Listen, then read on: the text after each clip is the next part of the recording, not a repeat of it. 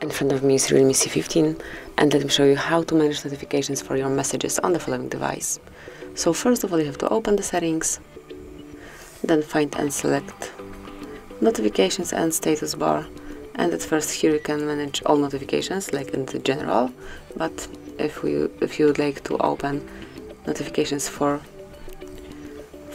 messages only, you have to open App Management, go to App List and select Messages.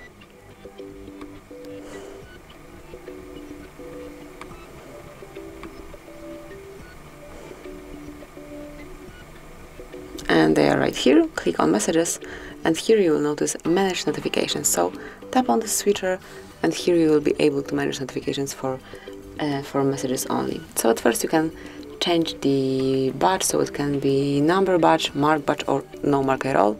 So just pick the option that you would like to apply.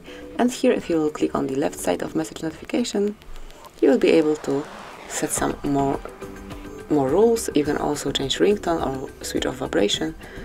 And also you can totally turn off messages notification by tapping here and then here. So that would be all. This is it. This is how you can manage notifications for your messages. Thanks for watching.